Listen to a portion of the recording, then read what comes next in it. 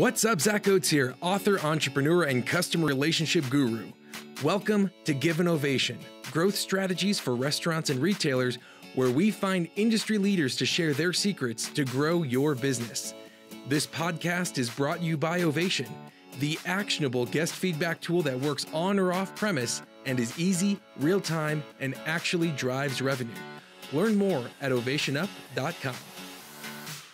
Welcome back, everyone, to Give an Ovation. Today, we have got Werner Lomker with us. This is awesome. It's rare that you get like a celebrity on your podcast, but I'm going to tell you, Werner is a celebrity. He refers to himself as the average Joe working hard, but he actually is a Domino's franchisee with 11 locations. He's crushing it, and he is the world's fastest pizza maker. And recently, I watched this video. It was incredible. You did a Facebook Live video, and you broke the world record for number of pizzas made in an hour. Not just broke it, but like demolished it. What was the record before you posted your video? So the world record was 206 pizzas. In 55 minutes though. In 55 minutes. Okay. So that's, when you think of that, so 206. So you think about that's like the world record. So what'd you get? Like 207, 208? No, we hit 278 yesterday on Wednesday. Wow. Man, Werner, that is awesome, man. And what'd you do with those pizzas? Obviously, you gouged people and you sold them for double the price because it's hard times and people want pizza, right? Oh, sure. They touch these magic hands. They gotta be extra. No, of course we gave them away to the frontline workers. We took them to the Brampton Transit. Those people are working really hard, and over to one of the main police headquarters right after.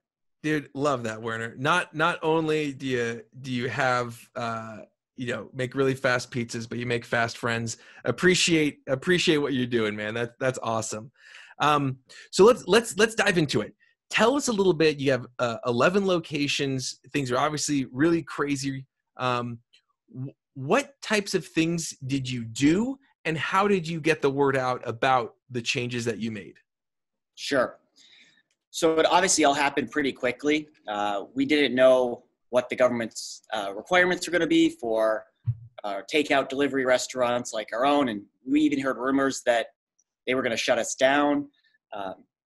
So fortunately they didn't, and simply used this glass wall and just started putting ideas up and finding identifying the biggest challenges. And then we really started ranking for pickup orders and delivery orders. Said here's the furthest we can go to make the customer and the employee the safest. But as we got higher up that list, the operational challenge got harder and harder. So we did that. And what we did is we're like, man, we don't know if we can execute on this. We don't know if the customer's going to understand that's the safest level. Especially this is before long lineups and physical distancing became the new norm. So we decided to keep the ordering process as similar as possible, but also going as safe as possible. So our business is a little bit different. It's the transactions look different when customers pay, how the customer pays, how they order, whether it's online, on the phone, by walking in. And then when they receive their food, have they paid yet? Do they still need to pay? Do they show up at the store and still need to order? There's so many variations on managing this. So what we decided to do, the biggest noticeable change was went over to the hardware store and bought a bunch of plastic sheeting, made the restaurants look a little bit more like a crime scene, but we put hopefully no spilled tomato sauce. Yeah, no spilled tomato sauce. We left it as open as possible, but we really wanted to give our customers and our staff the true ability to avoid direct contact with other people who may unsuspectingly be carrying the virus. So, we did that, and Domino's has been a leader internationally. There's markets that are way ahead of us.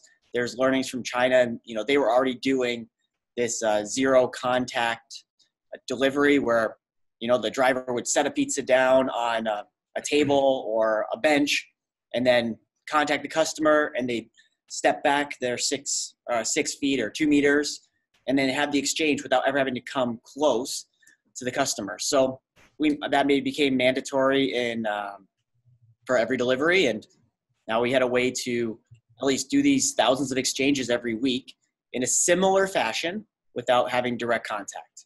Love that, man. And when you said something, you said that you put up a glass wall and you put a bunch of ideas on it. Did you actually get your employees and managers together to come up with some of these ideas?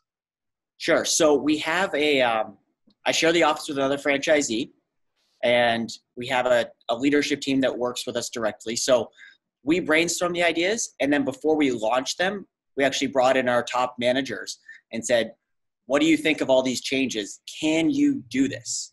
Gotcha. And bringing that in, I mean, we were still faced with how do you exchange cash? Because cash is, definitely perceived to be really dirty. It is really dirty.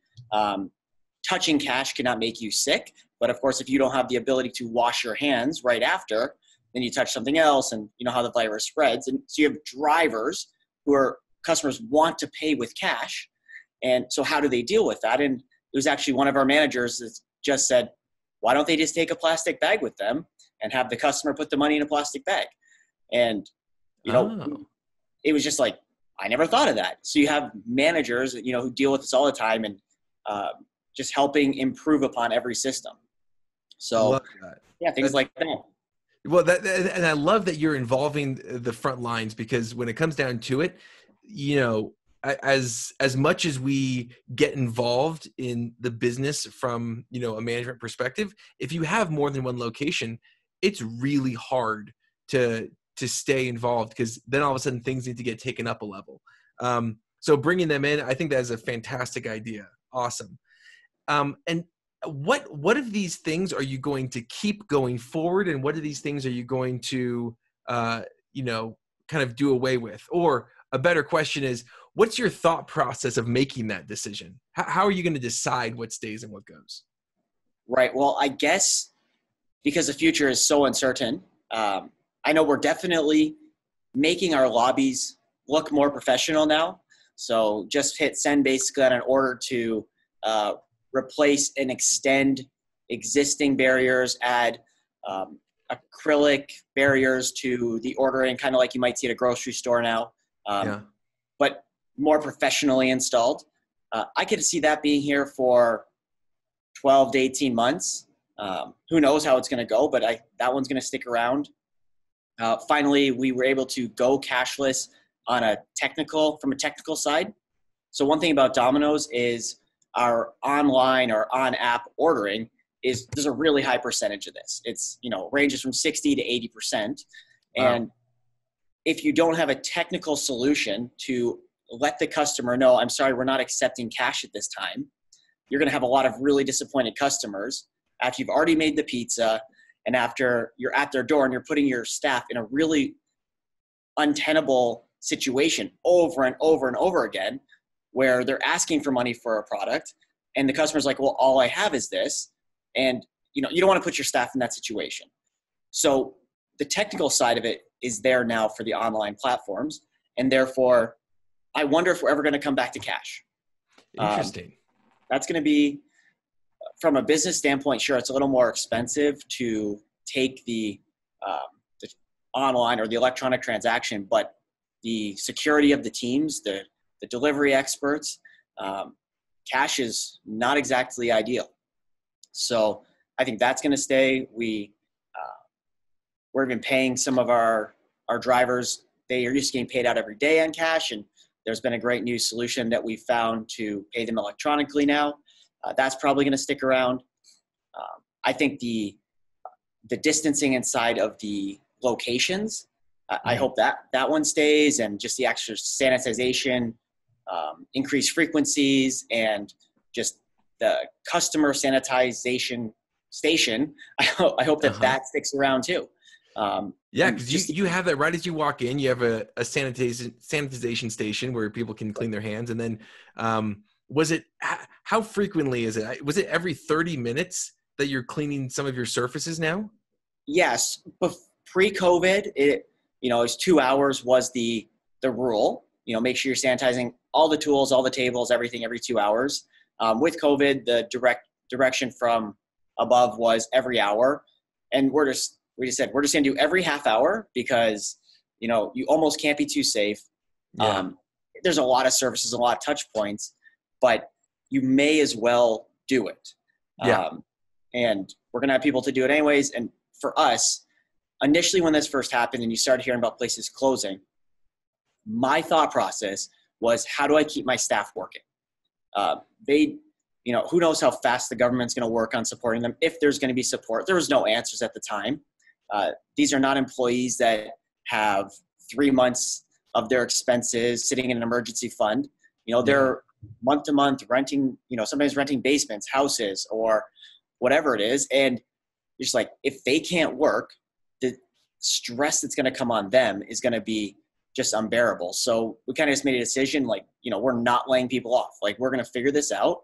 We're going to be busy enough. And sure enough, we've been busy enough to keep that going. And so it's how do we keep them safe? How do we keep the stores open so we can keep them earning their paychecks? And those are leading the way. So staying open means staying safe and having no sickness in the store and being really diligent with illness. And at the time there was still some travel. So just making sure we stayed on top of that. And how do you look at customer feedback as you go forward into this new normal? Good question. One thing that has happened for sure, we've always been really, really appreciative and diligent about trying to get as much feedback as possible. Even bad feedback is fine because it allows us to deal with it. And having those systems in place have been great. But some of the comments that have come through even just show the heightened awareness that the customers have for following the actual procedures. You might get feedback, I don't feel like my delivery driver provided contact-free experience. And so it gives you an opportunity to go back and say, hey guys, procedures and things on PowerPoint presentations and, PDFs are wonderful, but are they being executed? So the customer plays a huge role in this because we cannot be at every transaction. And, and I'm not at every store. So it's really up to, us, but also working with the customer to make sure that they're executing and not taking the easy way out and putting themselves and the customer and our business and everybody else's livelihoods at risk. Yeah. So it's kind of, now I guess you kind of know how a doctor feels, right? You show up and you're like, oh, well, actually I did some research online and let me tell you what I think I have. But now you have a much more informed customer base, right? So your customers were before, it was like they didn't even know if Domino's had a cleanliness policy, right? I'm sure that there are 10 people in our circle of acquaintances who don't really know Domino's that even knew that there was a 2-hour cleanliness standard, right? Because you go into some places and different places run things differently, and people don't run a tight ship like you do all the time, Werner. But now we're faced with a lot more of that, with a much more with a customer base who wants that cleanliness. Where the thing I always say is that OCD is the new normal, right? That's going to be something that we just need to take our everything is going to get shifted up, right? And those people who were acting as if they're acting as if things were 3 months ago, they're going to be looked at as weird, So I guess, and with that feedback, I love that you actively solicit feedback from your employees, from your customers. I guess in your mind, as you move forward, is that something that becomes, how do you make that more of a priority? Because it seems like that's something that, is going to be important for you. Well, I think it's multifaceted approach. One is letting customers know what is expected.